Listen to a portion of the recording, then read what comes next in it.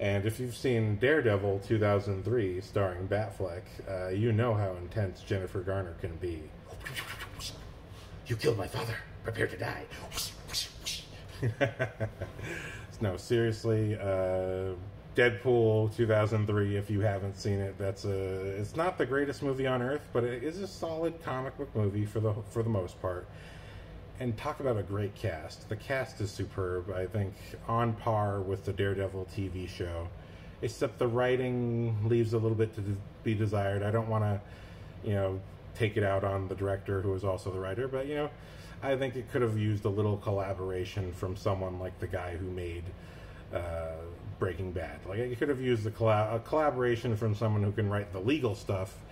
Whereas I thought the superhero stuff was fantastic, but the legal stuff I didn't think was very strong in that movie. I think if you're going to do a Daredevil movie, it has to be one part To Kill a Mockingbird and one part superhero story, because that is who his character is. So that movie falls apart on that front. The show really tries to save it. But the best part about the movie really is Jennifer Garner versus Ben Affleck. And when you see her in the fight training scenes, the way they talk about her in the interviews is not unlike the way they would talk about Keanu Reeves, where how she was so determined and fierce. And when she wants to kill Daredevil, the fierceness she has is so vital and visceral and real. Like that's part of why she's sort of famous as Elektra, is because she really brought it. Even though everyone agrees, yeah, her hair is not black and her eyes aren't the brightest blue or whatever, she still delivered such a clear character, and that the spirit of that character came out in such a violent and proper way, especially, like I said, in the fight with Daredevil.